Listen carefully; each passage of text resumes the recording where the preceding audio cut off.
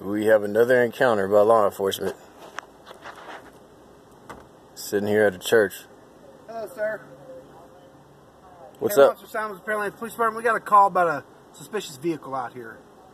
Do you work here at the church, or? Have I committed a crime? Do you have permission to be on this private property? This is private property? Yes, sir. It belongs to the church. Yes, sir. But it's private property that's open to the public. No, sir. My front yard's open with no fence around it, but you couldn't go park it in either. I wasn't informed. I'm not trying to cause a confrontation with you. It was called in of a suspicious person out here because it's on the church's area and they know it's closed. So do you have permission to be here? Who called it in? Do you have permission to be here, sir? I don't have permission to be here. I've been to this place several times before and I've never had any issues. So who called you? I guess a neighbor or someone. Okay, a neighbor or someone doesn't warrant them owning this property. Can't nobody tell me to get off this church property because... Well, the church can sure tell you, yes, sir. Well, it wasn't church personnel who called you. You just said that it was a neighbor that called. That's not church personnel. Okay, so you don't have any permission to be here? I'm not answering any other question because I haven't committed a crime. Well, it is a crime to be on someone's private property. Sir, am I under lawful arrest? No, you're free to leave. Okay. Well, I'm not. The church has not told me to leave. You said a neighbor called. The neighbor does not own the church. Okay. Well, what's your name so I can tell when I call the church, I can find out if you have permission to be here or not? Am I under lawful arrest? No. Okay, I don't have to give that information, sir. You sure don't. So you don't want to cooperate? I'm not giving any other information because I'm not breaking any laws. Calls, and then once they do, you can either leave or then you'll be criminally trespassing. Well, if the church says that I have to leave, then that'll be the case. Steady harassing. I'm sitting over here at the on the 4th of July in the church parking lot once again, and these people are still coming over here harassing me. Okay, I'm just laid back in my vehicle. As a matter of fact, let me just get a better view. There's nobody in this parking lot.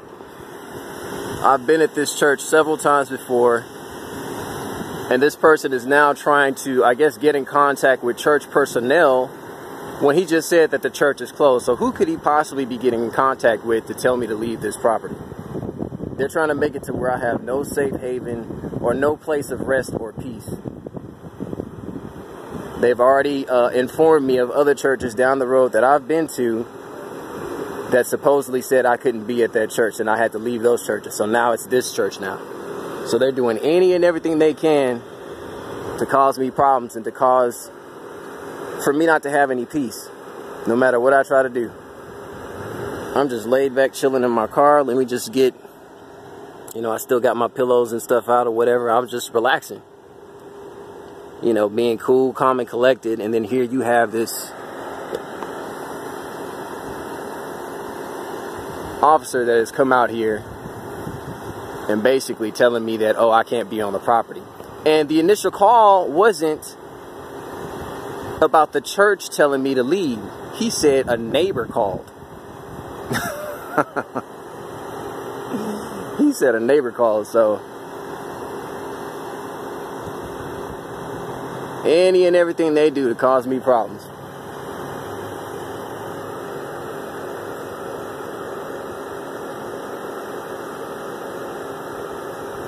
So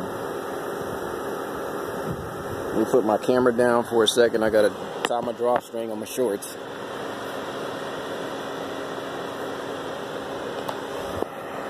Alright. Get the license plate number. See, just constant harassment. Constant harassment. A church is supposed to be a place of sanctuary. Yes, of course, church properties, are private properties and whatnot. But it's private properties that are open to the public, okay? I've been in this parking lot before, and I've seen other vehicles parked over here. So, obviously this wasn't the church is doing. This dude is trying to find a means to get me off this property when I'm just sitting over here in peace. And then we have another, a police vehicle that is showing up right now. So we got 2 police units that are out here in reference to someone sitting in a church parking lot minding his own business, not causing any problems or being a nuisance to anybody. And he's backing up. I don't know why he's backing up.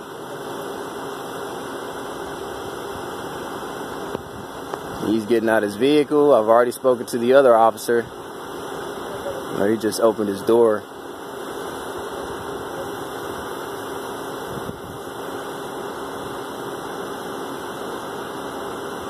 Let's see what kind of lie they come up with, who they're going to get in contact with on, what is today? Thursday? So again, the other officer has already spoken to me. We have this other one that's walking up right now. I've not committed no crime, so I'm not obligated to ID myself or give my name or anything like that. So I hope my audio can pick up what they're saying.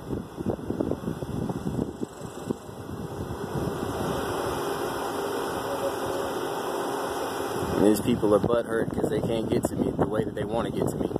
The other officer has already spoken to me, so I don't know why he's coming over here now. How you doing today?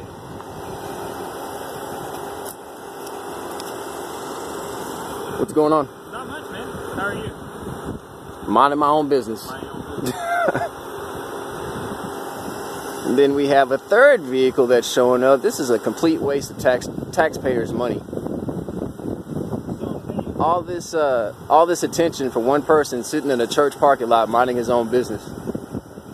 Oh, were you going to say something, sir? I didn't mean to be rude or interrupt. I was just having a conversation. Oh, okay. All right. Just having a conversation. I'm not sure if you've been briefed on the situation. I guess you were just called out, but I'm just sitting here minding my own business in a church parking lot. This officer is basically telling me that I can't be here, that I'm trespassing, and I asked him, well, did the owners of the church say that I have to leave? And he said no, that it was a neighbor that called them. So I'm confused as to why a neighbor is calling cops on me when... Well, I think the neighbor was a little bit concerned that there was somebody... I guess, how long have you been here? Just a while? I've been here for a while. Actually, since last night. I camped out here since last night. Okay, so you kind of slept here in the car? Yeah. Okay, cool. Yeah. Yeah, no, I guess somebody picked up on that, and they were, I guess, a little worried because they saw some people, or I guess, is it just you? Yeah. It's just me. So they saw somebody sitting in the car, and they wanted us to come check on and make sure that you know, they weren't doing anything illegal or anything like that. We did make contact with the people from the church. I think there was somebody that was going to come out here and talk, I guess, and see if it was okay for you to be out here. And, okay. They said that there wasn't supposed to be anybody on the premise at the time, so. Okay. That's kind of why we're here and trying to figure out why you were here. And I understand. So, I understand. Not too big of a deal, but yeah. Well, I'll be honest with you. It would make it a whole lot easier if I could just get a name from you to give to the church because if they know you, yeah. Then if I tell them your name and they know you, then they can say, yeah, he's good, and then we can be on our way. Yeah. And get out of your way. I appreciate your professionalism and everything like that, sir, but I'd rather talk to them directly. Okay. You know, when you guys get information like that, you log it in your system, and then, you know, my name's in the system for not even committing a crime, but you have record of it. So if there's other issues, you guys will have more clout to put more suspicion on me. Well, so I can tell you that we don't do that. So we don't use stuff for that kind of reason. So I mean, everything we do is documented in every. I mean, I've got a camera. He's got a camera. We all got cameras. We all got cameras. Yeah. Yeah. So everything we do is documented, but we don't use it against people to hold against people for that purpose, like you were talking about. I understand. We identify everybody that we talk to just for you know, kind of across the board, just for the purpose of identifying everybody.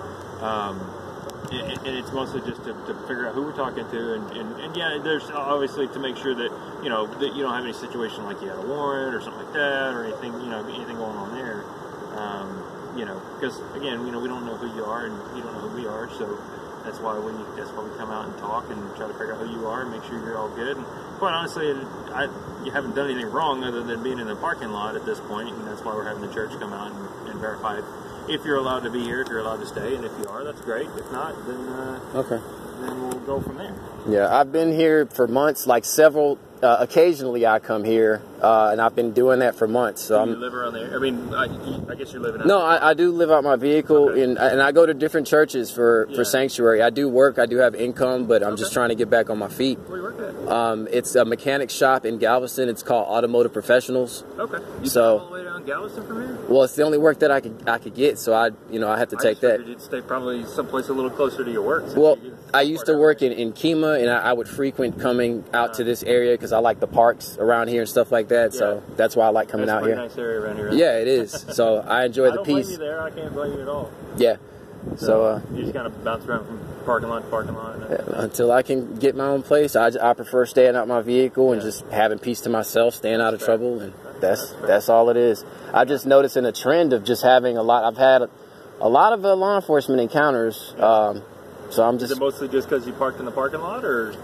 well, yeah. My understanding, churches are supposed to be places of sanctuary. It's kind of shocking that nobody in a church would come out and ask me, "Hey, what's your situation? Is there anything we can do?" And, that is the unfortunate part. Sometimes is that that's probably how it should be, but it doesn't always work out that way. I mean, people that work in churches are human too, and obviously they have a vested interest in their property and their building, just like everybody else Okay, does. sir. So. I just spoke with the representative of the church, and he has asked me to ask you to leave his property in his stead. Okay. Yeah. Do you know the name of the representative of the church? Did you catch his name? He's the representative of the church, so I'm asking you to leave. Okay. Because I was going to try to contact that person later. Do you know that person's name that you spoke to? When they're open for business, you can probably come up here and ask for somebody. So I understand. The easiest thing to do Yeah. is this: whenever if you're coming back through, come back through on a business day because they're open during the day. that's Okay. what he told me. He doesn't have any appointments. They're closed. I tried. He asked me who you were, and I said, "Well, you refused to identify yourself, so I don't know who you are." So he's asking that you leave. So I need you to get in your vehicle and leave. I will leave. Thank you. I will leave. Appreciate you. Sure. You got doors open, sir. I know. I'm going to get all that shut.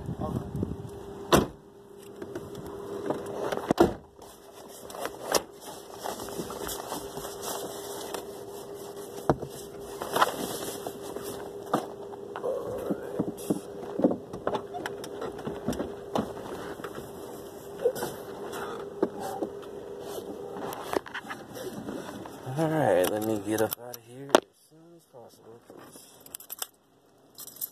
These people are something else.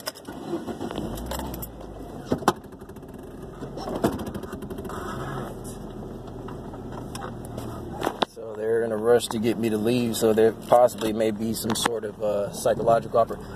Before I leave, could I get your information, your name and your badge number and all that? I'm Officer Simons. Officer Simons, what's your badge number? 177. 177. Okay. Yeah. What's your? Please leave the facility, sir. I can't get the rest. yeah. Yeah, my name is Officer Arnold. Okay. And 173. Thank you, Officer Arnold. And sir, what is your name? And Sergeant Ashday, 46. okay, thank you. Have a good day, brother. All right. Thank you. So they have it all blocked off over there so that I don't leave out. Well, actually, I can turn this way and leave out this way. So usually when they do it like that, when they're in a rush to get you off the property, there's some sort of psychological operation that they have set up on the road. So I'm just being vigilant and watchful of that. And these people are hell-bent on just disrupting your peace and oh man, this stuff is just so crazy. And you guys see firsthand the stuff that I have to deal with and the problems that I have. And the name of this church, I'm gonna get the name of it. It's called First Church. This road is FM 518. It's the First Church. I think it's a Baptist church if I'm not mistaken, but we'll get the name of it. And he just said and spoke to the so-called representative of the church, as he called it, and they said that I had to leave. Didn't get the person's name or anything like that. And the way he probably worded his conversation was in such a manner that I was probably here maybe trying to rob the place or something like that. And I clearly told him that I have no problem. So this is First Church, Pastor Ken Gurley. Okay, at 18, it's FM 518. It's 1850 FM 518 is the road that I'm on, and that's the address. So, yeah. I'm gonna pull over somewhere so I can get my they need to ticket these gang stalkers that they have speeding up and down the street. They sitting up there worried about me. You have these gang stalkers that roll around. You know what? Isn't there like a fire department up here? I'm gonna go park at the fire department. No, as a matter of fact, that was Pearland police. Okay, what I'm going to do is I'm going to find out where the Pearland Police Department is, and I'm gonna go park over there. Because as you all know, the police departments are public property. Okay? Police departments are public property. Today is the 4th of July. Today is one of their ritual days, so you know they gotta mess with TIs a whole lot harder on their ritual days. So I believe that's a fire department right there.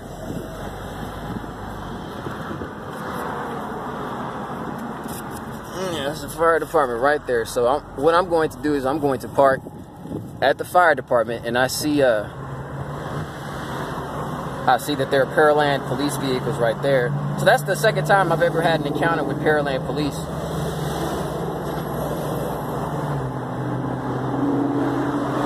So it's the 4th of July. It's their, this is one of their satanic ritual days. So they gotta go in hard on the children of the Most High. The Bible says you should flee away from wickedness. Don't be a part of wickedness. If your left hand causes you to sin, cut it off. Well, it looks like this one's gated, so I don't think I can park over here. I sure was gonna pull up in it. You know what? There might be parking on the back of it.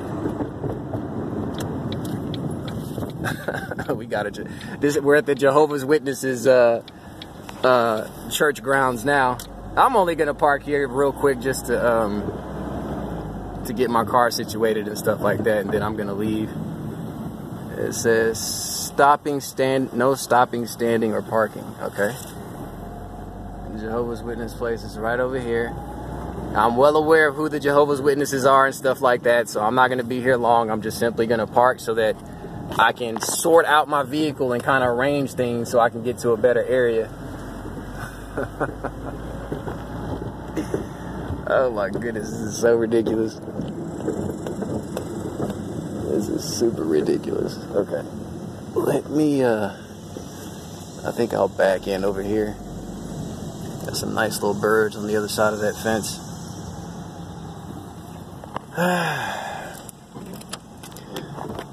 There's no rest, people.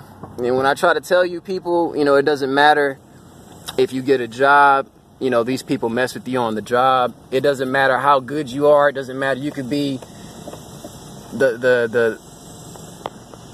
a model employee and just be just be your natural self. Us TIs as being our natural selves. We're angels. We're good people. And it doesn't matter. They don't care about that. They don't want us here, period. They want us dead is what they want. Just like when my father was being driven to the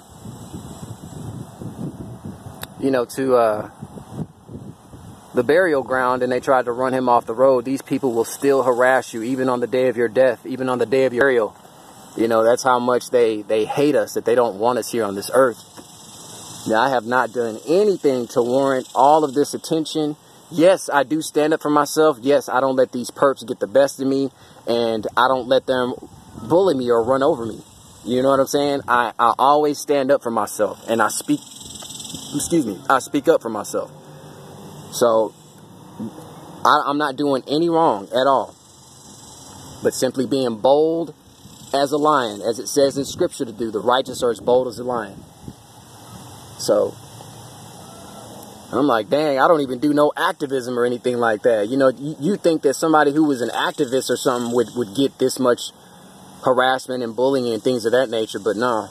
But you have to realize the 4th of July, that's why the Most High does not want us to celebrate these holidays. All of these are pagan-rooted holidays. You know, they're a lot of them are man-made, and some of them are rooted back into paganism. This 4th of July crap, this Thanksgiving, Christmas, Halloween, President's Day, you know, all those days mean something in the occult.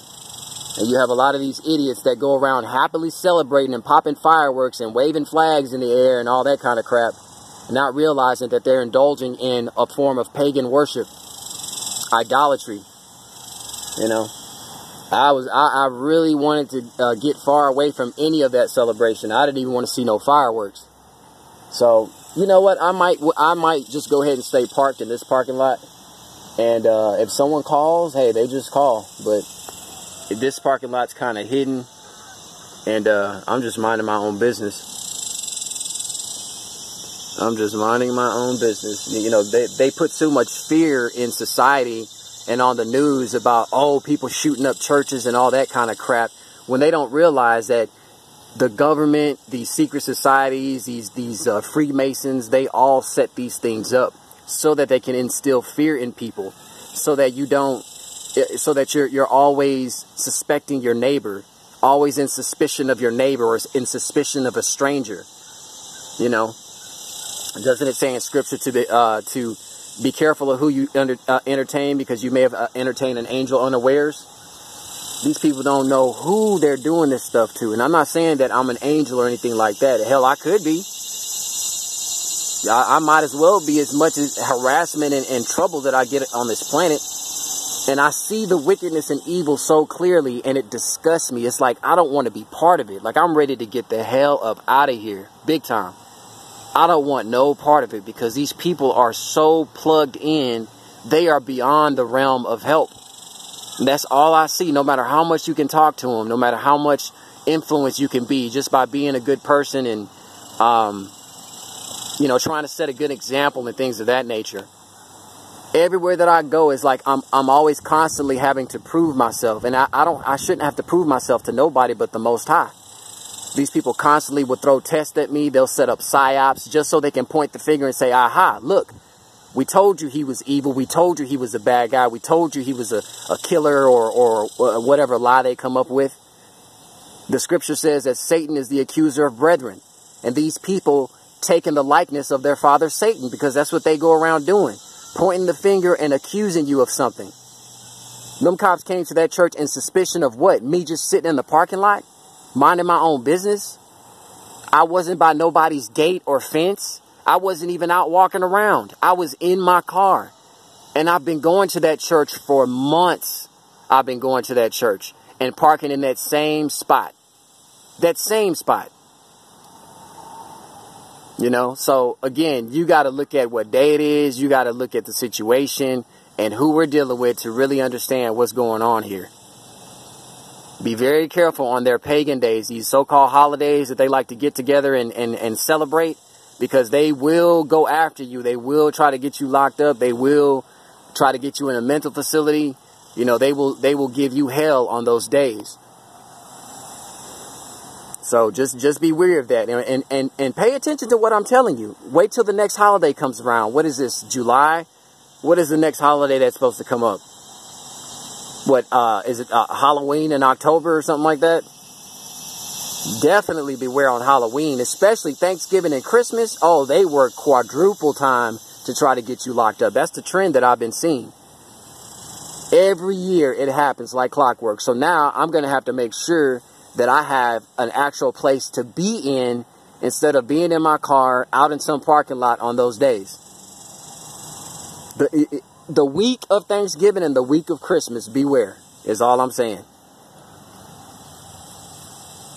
And this is just ridiculous. Like, I don't get and understand, you know. I get and understand. I know I keep saying that. You know, ultimately, I know what it is. You know what I mean? But it's just like, it's just so frustrating. You know, you can't get help from nobody. You know what I mean? And then when you do get help from somebody, a lot of times they're a perp. You know, trying to take advantage of you, or trying to have some type of ulterior motive or whatever.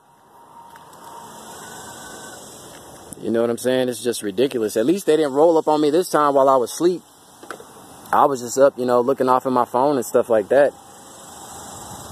It was like 4 police. What? Let me see. 1, 2, 3, 4, possibly 5 of those. Possibly 5. I'm not for sure, but I know there were 4 for sure that came out to that church. An empty church parking lot with just 1 car and 1 man. You know, the initial dude, he straight didn't even look human. I'm 100% sure that dude wasn't even human. The other cop that talked to me a little bit longer, you know, he was real cool. You know, he just, but see, I don't trust any of them. Even the ones that act like they're cool and nice, because you have to understand a lot of these law enforcement and federal agents and just people that work in government in the law enforcement sector, a lot of these people are part of fraternal organizations and secret societies. And the scripture says that the devil can appear to you as an angel of light. So these people have to play both sides. You know, Freemasonry, anything Masonic, black and white, red and blue, you know, it's double-sided. It's everything is by this and by that. You know, they have to play both sides in order to be able to trick you. That's how the devil works. The devil's not just going to reveal himself in all truth and just be mean and ugly and hateful. No, he's got to add that niceness in there, because that's how he reels you in before he ultimately tricks you into being destroyed. So, man, I just don't know what else to do. I don't think you guys understand. Even if I go to a shelter, okay, I go into the shelter, I go sleep, I come back to my car's being sabotaged, or the water that I have in my car has been opened up and tainted, or oil has been placed in my fuel injectors. You know, these are the things that I experience. So when people tell me, oh, you need to get somewhere and just be inside somebody's house or something like that, these people, they don't stop. I am truly being targeted. This is not, a lot of you people are in the comfort of your own homes and still have places to sleep and stuff like that. So it's real easy for you to say, oh, why don't you go, you know, go to a shelter or get a room or something like that. I don't have the money I can't afford to get a room. I'm trying to save as much money as I possibly can to keep myself surviving. I just don't have the money for it. These people do not let me keep a job long enough to be able to save up enough to get my own place. That was the longest that I've had a job for a while, working at that canine resort. I was there for 6 months. I pat myself on the back for that one. I didn't even think I'd last 2 months. But by the grace of the Heavenly Father, you know, He allowed me to be there longer, to you know, to have you know, to have a little bit more income. These people, they have their hands in everything. So if y'all can't help me, you know, if you know, nobody can help me financially or, you know, or anything like that, that's totally fine.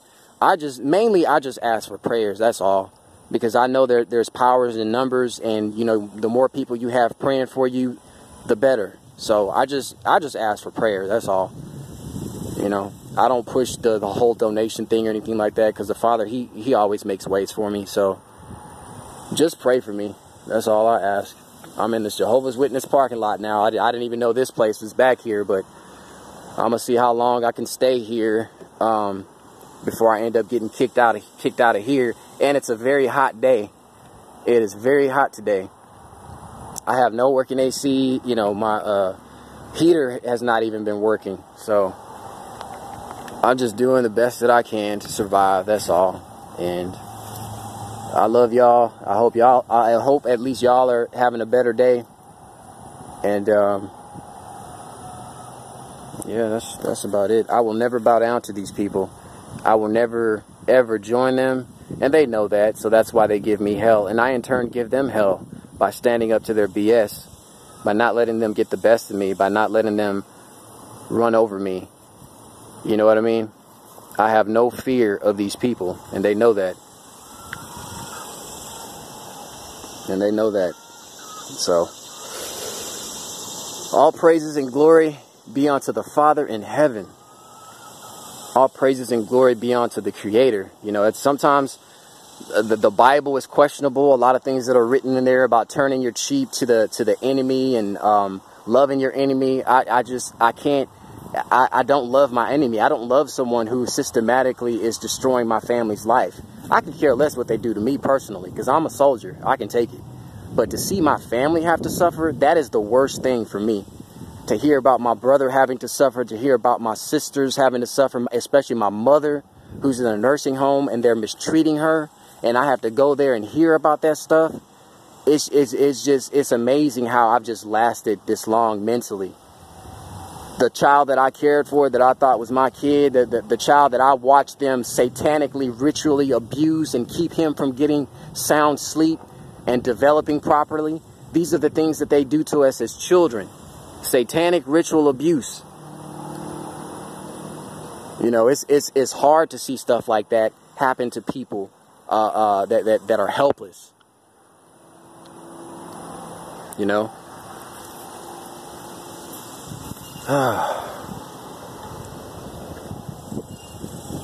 This stuff is it's just insane.